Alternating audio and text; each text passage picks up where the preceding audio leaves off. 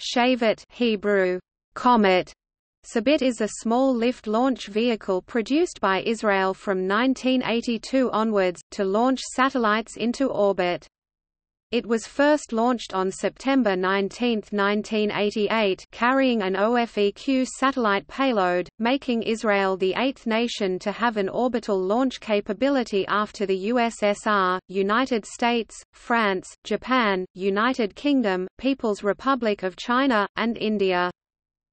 The Shavit project is believed to have been an offshoot development, resulting from Israel's Jericho nuclear-armed intercontinental ballistic missile program. Shavit rockets are launched from Palmakim Air Base by the Israel Space Agency into highly retrograde orbits over the Mediterranean Sea to prevent debris coming down in populated areas and also to avoid flying over nations hostile to Israel to the east. This results in a lower payload to orbit than east-directed launches would allow.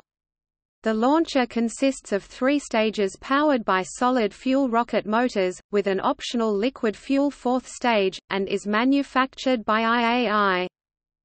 The Republic of South Africa produced and tested a licensed version in cooperation with Israel called the RSA-3 in an ultimately unsuccessful bid to produce a domestic satellite launch vehicle and ballistic missile. The South African program was closed in 1994. An earlier unrelated project called Shavit-2 was the first Israeli-sounding rocket, launched on 5 July 1961 for meteorological research.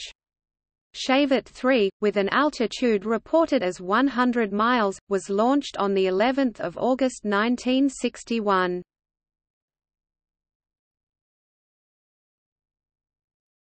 Topic: Development.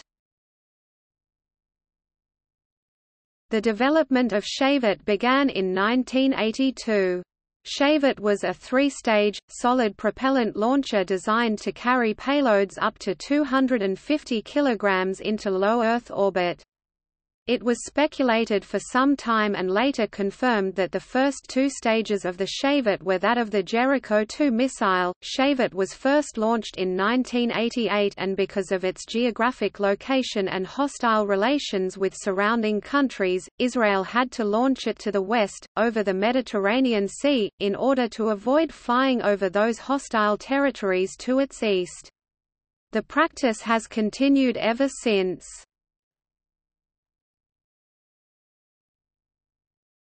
Topic: Vehicle description.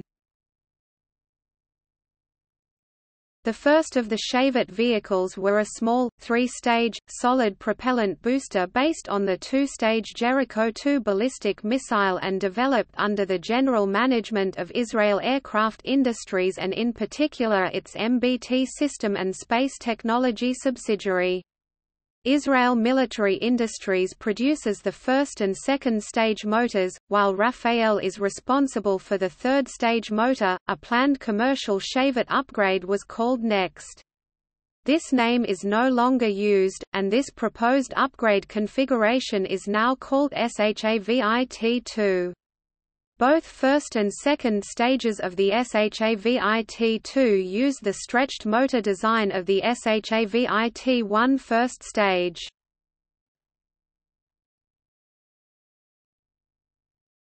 Topic: Launch history. The Shavit has been launched 10 times, placing the payload into orbit 8 times. On the 4th and 6th flights, the vehicle failed before reaching space. Most non-Israeli satellites are launched eastward to gain a boost from the Earth's rotational speed. However, the Shavit is launched westward retrograde orbit over the Mediterranean Sea to avoid flying and dropping spent rocket stages over populated areas in Israel and neighboring Arab countries. The Shavit is also said to be made available for commercial launches in the near future. The September 2004 failure of the Shavit resulted in the destruction of the $100 million OFEQ-6 spy satellite. Israel used Indian Polar Satellite Launch Vehicle in the subsequent launch for the Texas-R satellite, while upgrading the Shavit launcher. On the upgraded Shavit 2, the follow-up OFEQ-7 was successfully launched on a Shavit rocket in 2007.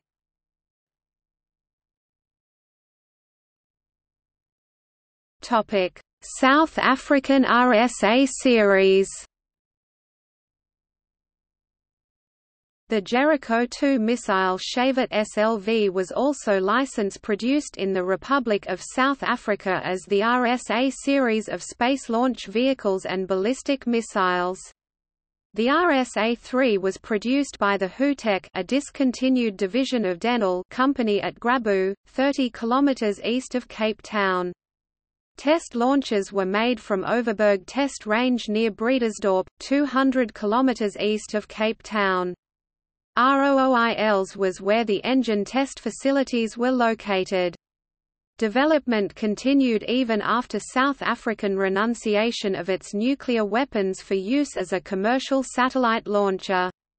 Development actually reached its height in 1992, a year after nuclear renunciation, with 50 to 70 companies involved, employing 1,300 to 1,500 people from the public and private sector.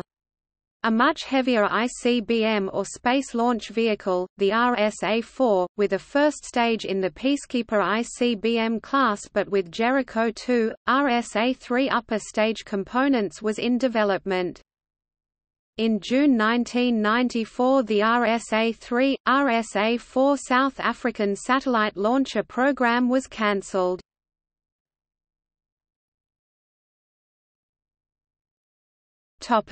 Proposed LK civilian launch variants. In 1998 Israel Space Agency partnered with U.S. Coleman Research Corporation, now a division of L3 Communications, to develop the LK family of small launch vehicles. In 2001 a new French joint venture, Leolink, between Astrium and Israel Aircraft Industries, was created to market the LK variant. It is believed that in 2002 development of the LK variant was discontinued. The LK-1 was closely based on the Shavit-2, but with motors and other components built in the United States to satisfy U.S. government requirements. The LK-2 was a larger vehicle using a Thiokol Caster 120 motor as its first stage. The third stage was either a standard AUS-51 motor built under license by Atlantic Research Corp., or a Thiokol Star 48 motor. All launch vehicles would have had a small monopropellant hydrazine fourth stage. LKA, for 350 kg class satellites in 240 × 600 km elliptical polar orbits. LK-1 for 350 kg class satellites in 700 km circular polar orbits. LK-2 for 800 kg class satellites in 700 km circular polar orbits. A Shavit LK air-launched satellite launcher was proposed by ISA and Israel Aircraft Industries (IAI). The booster would have been a standard Shavit-1 or Shavit-2 without a first stage that would be dropped from a Hercules C-130. An alternative proposal consisted of a full launch stack carried atop Boeing 747 aircraft, similar to how the Space Shuttle was carried, through the Straits of Tiran and past the Arabian Peninsula into open sea. This called for a zoom climb launch over the Indian Ocean, permitting the eastward boost from the rotation of the Earth rather than launching into a westward retrograde orbit over the Mediterranean, nearly doubling the maximum payload weight.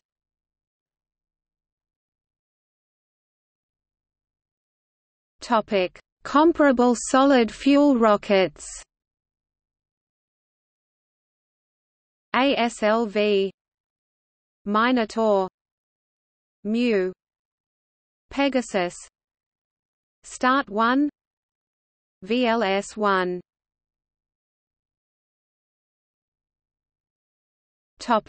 See also: Comparison of orbital launchers families, Comparison of orbital launch systems.